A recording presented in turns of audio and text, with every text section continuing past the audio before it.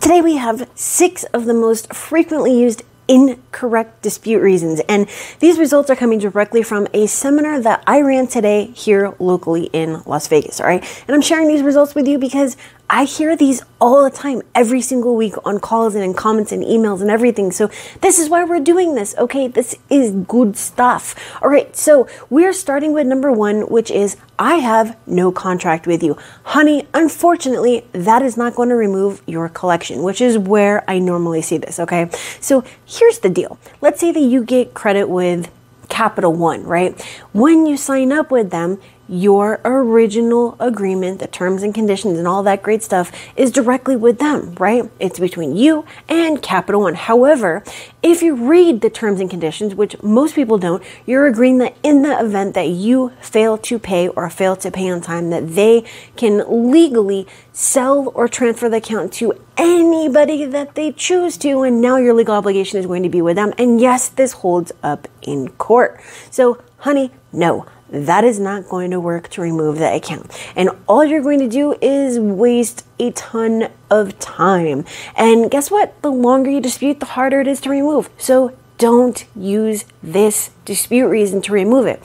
So instead, I actually have a bunch of videos that I'm going to link down in the description that show you and explain to you and prove to you just how simple it is to dispute the right way to get deletions with Portfolio Recovery and Midland and Calvary and all of them, okay? So when you're done watching this video, not right now, stop it, don't go there now. When you're done watching this video, head down in the description, you're going to find the videos for Portfolio and all of them, okay? Now, while you're down in the description, first of all, make sure to like this video because I'm giving you a lot of value and I want to make sure that this is actually valuable, right? So make sure to hit that like, subscribe if you haven't done so, and use the link to join the wait list for my brand new Google Sheets live letter automation app, because if you do any sort of disputes, whether for yourself or for anybody else, then you're going to want to check it out because it's going to save you time and money. And guess what, honey? We cannot get back our time. So that is why I'm saving it for you, okay? So we're moving on to number 2, which is this account needs to be removed because it has a balance and it's a charge off. And I hear this all the time. If it's a charge off, it shouldn't have a balance. No. And guess what? I've specifically mentioned multiple times over 500 videos that yes, if there is an unpaid charge off, it's going to show a balance. Dude, you didn't pay it. Why would it not have a balance if it hasn't been transferred or sold or canceled, right? So yes, if you didn't pay it, then yes, there's going to be a balance, okay? I'm not really sure why or where this information comes from. Maybe some video somewhere was someone maybe doing a video like this where they're saying, oh no, if there's a balance and a charge off, then it's wrong. Okay, yes, I'm making like a little bit of a joke out of this, but no. No, it doesn't work like that. If you didn't pay it, there's going to be a balance until the debt is canceled or you actually pay it, okay? So let's talk about something else real quick. As a side note, here's the reason why people think that they don't have to pay charge-offs. And I heard this specifically this week on a call with a very nice gentleman who explained why he thinks this. And this is a general consensus of how this works. So he said that they basically are double dipping. And I had to explain to him that no, charge off, write off, those are just accounting terms, okay? So with these large companies, there's like a couple different ways of accounting and all that kind of stuff, right? We're not going to get into that. That's not what this video is about. But one of them is to first claim the debt as income, right? First they say, hey, this is income. And then when you don't pay, they have to go and adjust their taxes so that they're not paying taxes on money they didn't receive. Why would they want to pay taxes against something that you didn't pay them? It's not income. They have to adjust it. And that's why it is an accounting term, write-off, charge-off. It has nothing to do with whether you owe them or not, okay? And we're not going to go into like, you know, insurance and all of that. Like, dude, if you didn't pay it, use common sense, be a grown-up. It's your debt. You got to pay, okay? That's really what it is. Now, regardless of whether, you know, the whole you got to pay it thing, like, I'm not going to retract what I'm saying, but like, if it's your debt, it's your debt, okay? And the great thing about factual disputes is that we're not saying this is not mine, this is mine, I don't owe this, all that kind of stuff.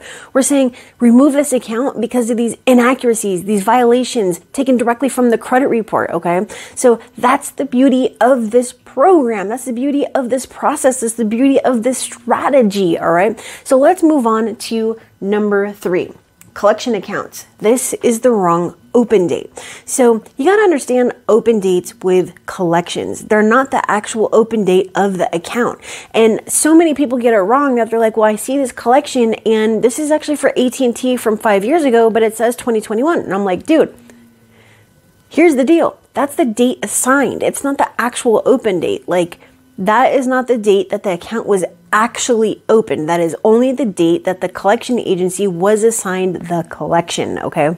So that is not a true open date. Now, yes, you can get the true open date by asking the original creditor for it, or even asking the collector for it. And yeah, I mean, you can probably dispute based off of this information, but as far as going after an open date on a collection account, that is not the true open date. That is the date assigned, okay? And you cannot remove that account, generally speaking, by stating this is not the right open date, remove the account. There are a plethora of other legitimate ways to remove collections, and we're not talking about that in this video, but I promise you they most definitely work, and you might want to check out for third-party collections the validation of debt method, and I have a ton of videos on this information. All right, now we're going to go over to number 4. This account is not mine. And guess what? If you want to commit credit repair suicide, then go ahead, my friend.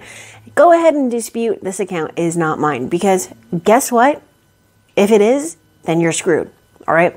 If you don't want to commit credit repair suicide, then you are not going to want to dispute an account that actually belongs to you as not yours. All right. There's a bazillion other ways that you can get the account removed. Stop using things that are not going to get results. Every single thing that we do needs to generate a result that we want, and this is not the way to do it. All right. So moving on. Account is in litigation. This goes with number 4. Don't lie. Why do you need to lie when you have 17 dispute reasons just looking at an account right off the bat, going through the elements? There's nothing that you need to lie about. Factual-based disputes work because you're using the facts taken directly from the credit report that the bureaus, the creditors, the collectors are giving you, okay? This information is here for a reason. Let's use it to get our deletions or our corrections in the event of a late payment or something that just needs to be fixed on the credit report, okay? So there's no reason with factual-based disputes that you need to come up with lies. Now, does it work to remove it from a credit report? Yeah, sure. Sometimes.